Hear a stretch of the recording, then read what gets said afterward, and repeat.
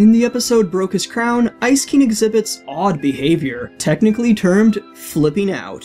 This is due to Betty, or Magic Woman if we call her by her new identity, inserting a magic AI avatar derived from Betty's memories into the Ice Crown. This AI essentially acts like a virus and alters the programming of the crown, and during this process, it shuts down the Ice Crown's defense system against foreign entities. Basically, it disables the crown's firewall. This allows Princess Bubblegum and Marceline to access the world inside the Ice Crown with virtual reality equipment, which prior to Betty's interference would have been an impossible task. The world inside the Ice Crown is a central town in the middle of a labyrinth. If we recall Simon Petrikov's early video recordings, he has cried, "Watch over me until I can find my way out of this labyrinth in my brain and regain my sanity." And hey, the world inside the Ice Crown is an actual labyrinth. So it seems like Simon wasn't just being figurative when he said this. Now whether the labyrinth even has an exit at all, who knows? I'd personally bet that it does not, and the labyrinth structure is merely an artifact of the crown's layout reflecting that of a motherboard. The plants inside the Ice Crown are really interesting from a visual perspective. Perhaps they serve to indicate that the Ice Crown's technology or magic, depending on which perspective you subscribe to, are not just synthetic, but derived from an organic component as well. The most interesting new information about the Ice Crown, hands down, is that it is inhabited by individuals that have been subject to its influence throughout history.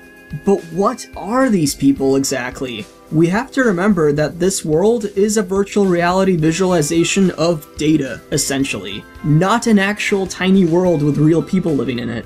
A hypothesis I have is that these people might be representations of the actual minds of the original individuals. Perhaps the Ice Crown literally absorbs the mind of the person whose body it has latched onto, and then programs the body's behavior. Hence the flipping out when the motherboards are being altered. The signals the Ice Crown uses to pilot the body are not being sent correctly during these instances. After initially wearing the Ice Crown, a person might be able to influence their body as well for a while to maintain some control, but as they get pushed further back into the labyrinth, they have less and less influence until the point at which basically they have close to no control at all. In this sense, the Ice Crown is basically a parasite that slowly takes control away from its host. But the actions of this parasite stem from a complex wish-granting system which is subject to corruption when the person making the wish isn't completely focused. Betty's AI stated that this wish magic is what she was working on reprogramming. Alternatively, perhaps these are not a representation of the original minds of the individuals, but rather they are representations of duplicates or aspects of these people's minds. The crown might be digitizing and integrating some aspects and memories of the personalities that the past wearers of the crown had. If this is indeed the case, it makes Simon making out with a floating head that's an AI avatar of his girlfriend a bit less awkward, because then this particular Simon would be an AI manifestation, with the real Simon being locked away in Ice King's subconsciousness. Regardless of what the exact scenario is, this is really riveting stuff, and I'm eager for more juicy details in the future. Beyond Simon and Gunther, we see two other people in the Crown world, though it's unclear if there might be even more people who merely didn't show themselves in this episode. One of the people we did see, however, was the first Santa Claus! So, we do know the wish function does corrupt easily, but if we recall back in Evergreen, the intended purpose of the crown was for good use. It was to preserve life, even if there was an aspect of self-centered self-preservation in the reason for the crown's creation as well.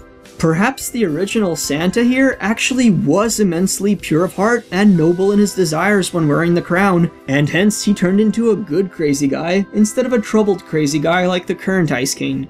Then again, perhaps he had an insatiable desire to give away all his stuff as gifts, and perhaps being merry non-stop has its troubles as well. Svein, we don't really got much info on him at the moment. Simon described in a video recording how he first purchased the Ice Crown from an old Scandinavian dock worker, but I personally think it's too soon to make any direct connections between this dock worker and Svein. The dock worker could have simply unearthed the crown after Svein passed away, which based on Svein's clothes would be my personal guess. His appearance makes him seem like he lived at least a few hundred years before Simon's time. I want to bring up that we still are slightly unclear on how long a person possessed by the Ice Crown can live. Though according to Death himself, you're basically immortal. You're gonna be the Ice King till the sun blows up! As we saw in the episode Finn the Human, somebody under the influence of the Ice Crown can be killed though, so it seems to be an immortality in terms of aging, but not absolute immortality.